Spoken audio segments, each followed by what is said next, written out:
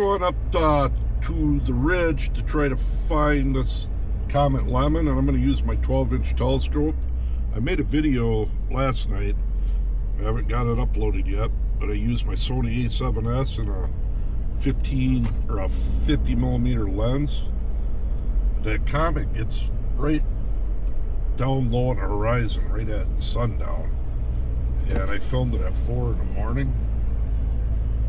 But we have a clear sky, and that comet's over there to the north, right under the Big Dipper. And with my 50 millimeter lens on my Sony A7s, just straight up, I could not see it very well at all. There's a green dot. I'm going to put that video up, time lapse, actually just sped up. It's video mode, it's not a pictures. But right now we're heading up, way up on top of the ridge. I live down in a driftless area where there's a lot of valleys. I'm down in a valley, and my normal spot is pretty high, but not high enough. There's still trees up a couple of hills in the way. I'm gonna have to park along the road, pull out my 12-inch Dobsonian, hook the A7s up to it. I got a limited amount of time before that comet drops tonight. I do it in the morning, but it's supposed to cloud up. Then I got to work all week. So I can try to get it over with. Maybe I'll hit some other objects in there too. We'll see. Hopefully my scope's riding good.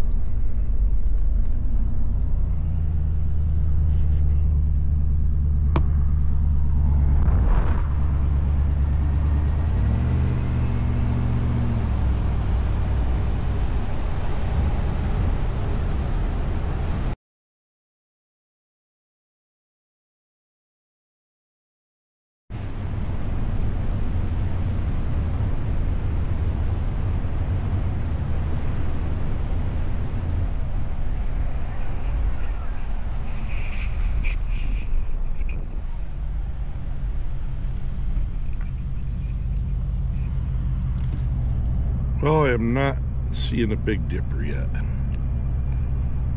So we'll get out there, get set up. Alright, here's my scope. I got it out. I just laid it in the back of the truck, and we got it pointing up in that general direction. I am going to go ahead and find it. It's my 12-inch Dobsonian Apertura. Pretty big scope, and right there is my Sony A7s hooked directly to it, prime. I do have another lens. I do not believe I'll be using that. I'll try turning the regular white light on. It's an older scope. I've had it quite a few years. It really gets the job done.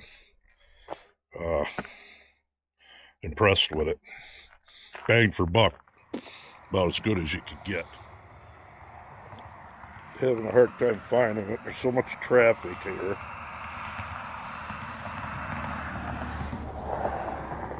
A lot of moving objects.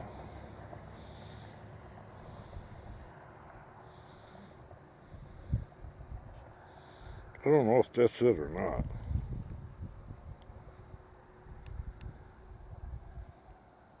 It's bright and hazy, but I don't think it is.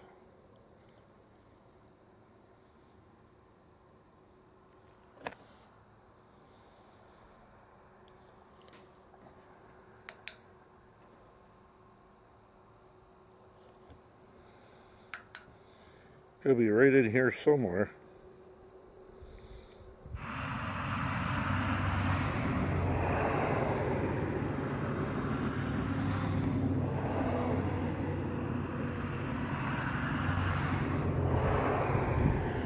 There it is.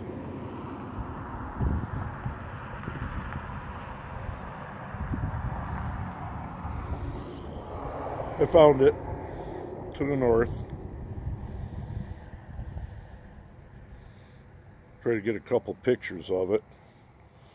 I'm at 320,000 ISO, 1/15-second shutter speed, full video mode, 4K.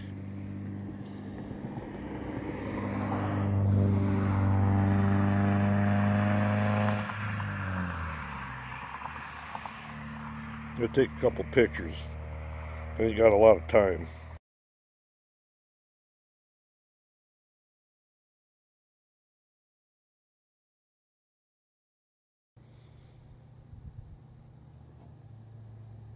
Yeah, we got her. Pretty neat.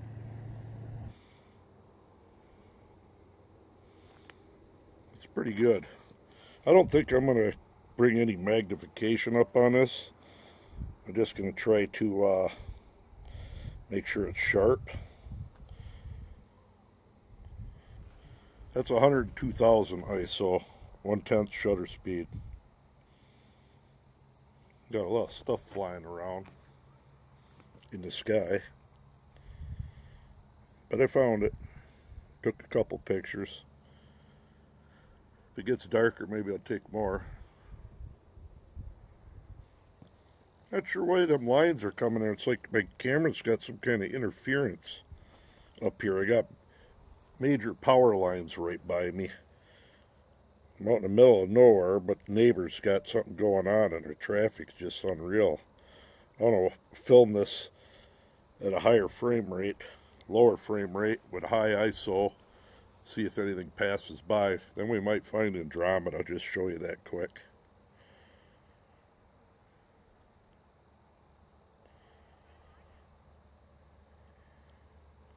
Definitely got something going on for interference.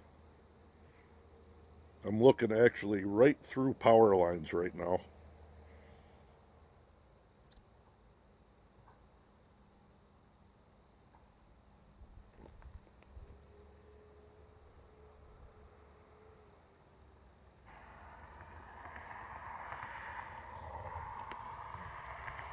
Swear to God, there's only like maybe 5 cars a night come up and down this road.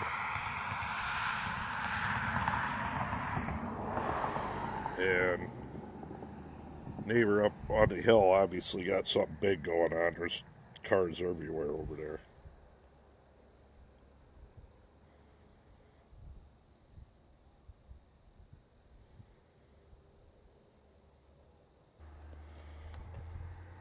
Here's a pretty good view of it in video mode.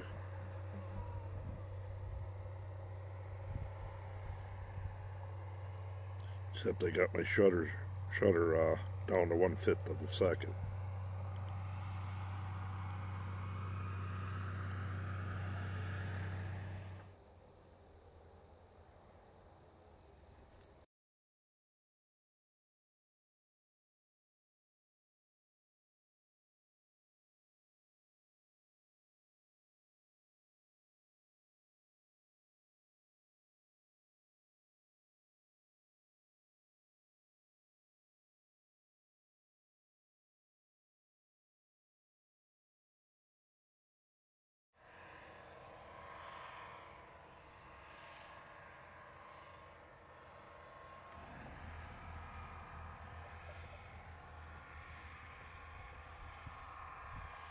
You know, I think I'm going to call it a night with video in this. It's like so close to the horizon.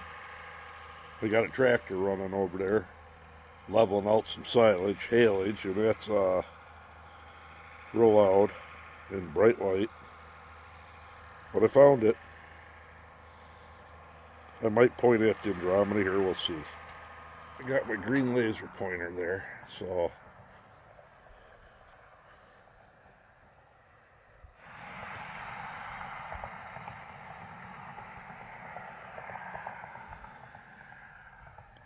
there it is. Holy moly. That lights right up, don't it? That's the Andromeda Galaxy. Was it like 2.5 million light years away? Might have to take a quick picture of that with my Sony here. Oh, there goes a satellite or something. That's pretty neat.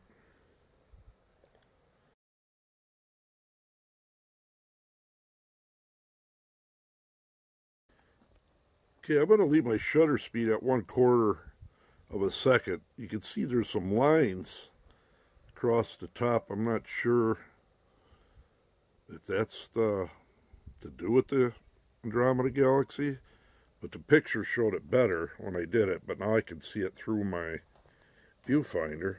Oops. Trying to move it over just a little bit. Just to the right and above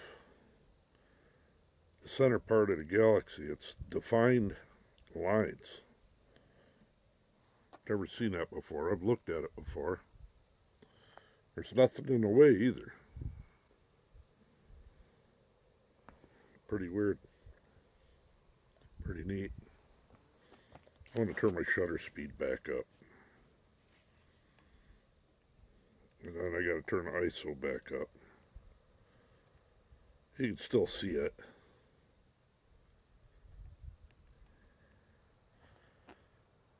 But it's a little more blurry. I think I'm going to have to call it quits for tonight. The moon is going to be coming up, which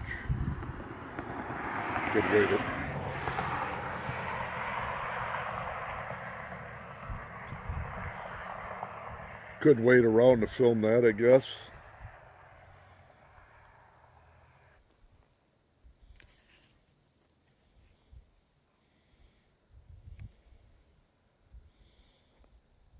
A lot of satellites and stuff moving in space.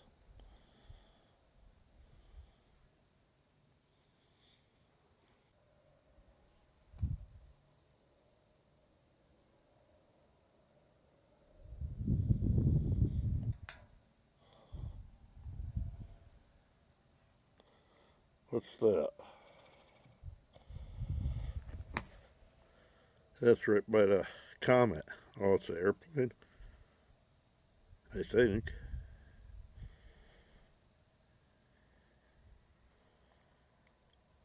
Yeah, it is. Pretty cool. Yeah, that's definitely the Comet again. Or is it? Yeah, it is.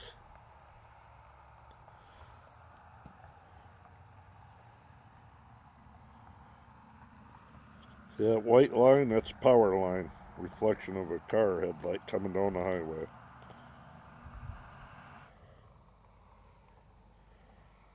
That's a bright star.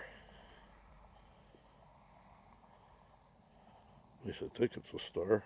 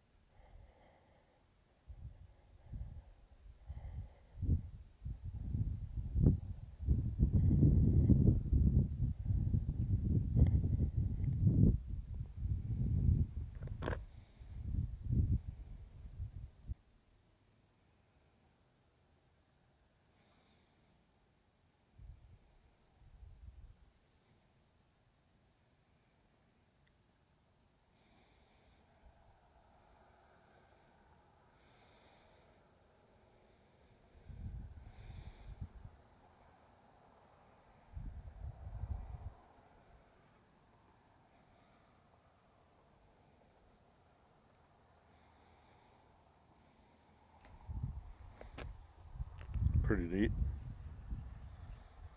I was pulling the telescope by hand. There's the Pleiades right there. Small group of what they call it, 7 sisters, 7 stars. It's pretty neat.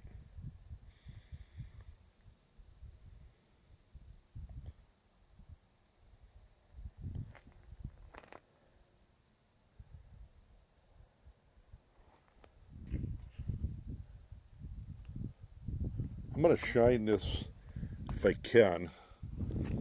There's a dairy farm about a half a mile away. We're going to shine to it. I may have to turn my ISO down, shutter speed up.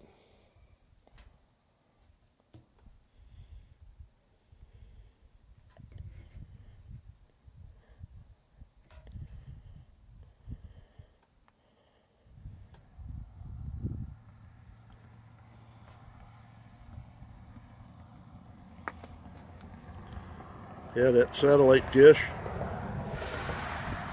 What are the Mennonites doing? Oh, probably for their phone. Satellite dish. German Baptist. It's a good 0.5 miles away. Pretty neat. Well, now it'll be it. That Comet's so low to the ground you can hardly see it, even cranked up. Found some other things too. That Apertura 12-inch, I really like them Dobsonian push tools. Throw it in a vehicle, you take it out, put the base down somewhere, carry the scope, set it on it, and start viewing. I've got a 12-inch Orion, and that thing's so cumbersome and heavy and hard to set up compared to that Dobsonian. Then you got that light bucket. They don't call them 12-inch Dobsonians light buckets for no reason. They suck the light in. So there you go.